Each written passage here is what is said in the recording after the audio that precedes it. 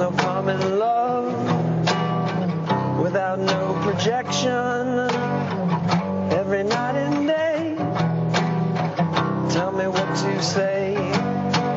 We can't help you find a place to lay. He fronted the greatest indie rock band of the 90s, Pavement. When they broke up in 2000, he started a new band called Stephen Malkmus and the Jicks. Their fourth studio album came out earlier this month, and it's fantastic. It's called Real Emotional Trash. You should buy it or die. Let's welcome lead singer and guitarist Stephen Malkmus. He knows guitar like I know gout. Hey, first off, Stephen, I got to ask you a question. What exactly is a jick? I should have seen that coming.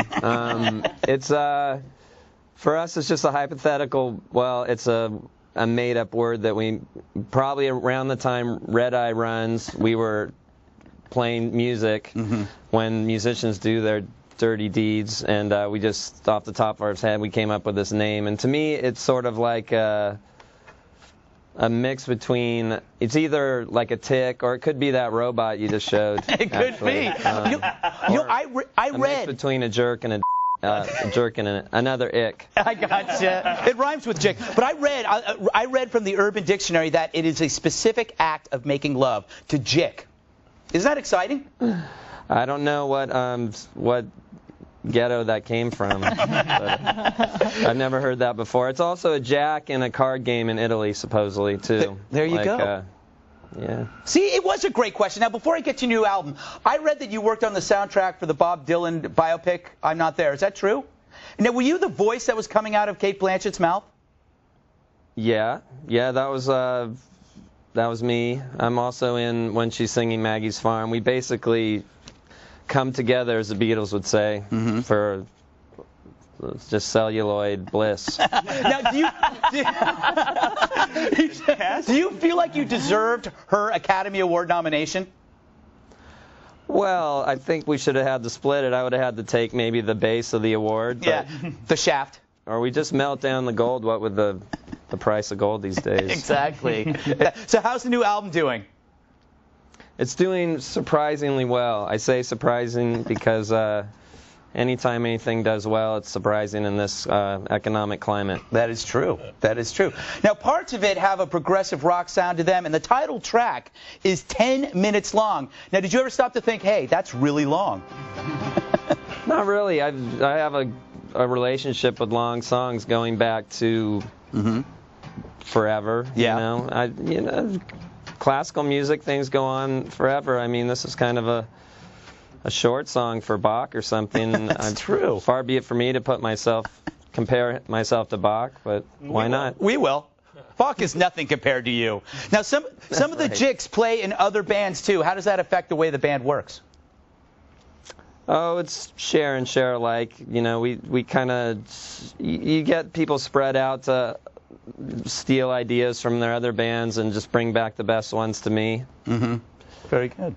Sort of. It's, you know, it's insidious, like capitalism. Now, Blender recently named Slanted and Enchanted the greatest indie rock album of all time. Were you surprised?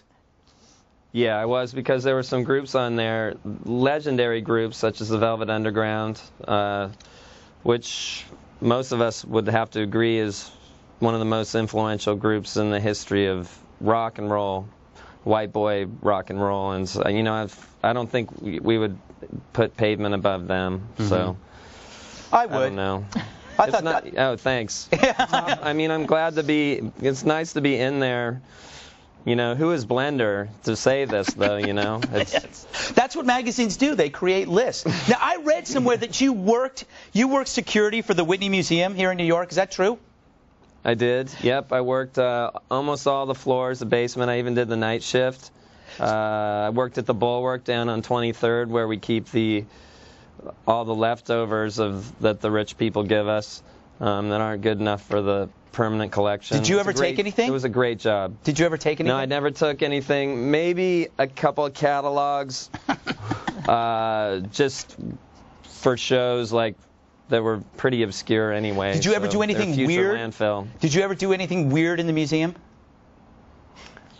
Yeah, you get crazy standing up 5 hours a day or 7 hours a day. It drives you insane being a guard. I'm serious.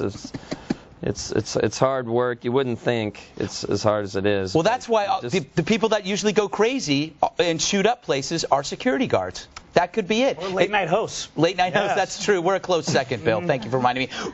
We got to go, Stephen. Thank you so much, Stephen Malkmus. Good luck with the CD. Coming up next, I'll read some emails from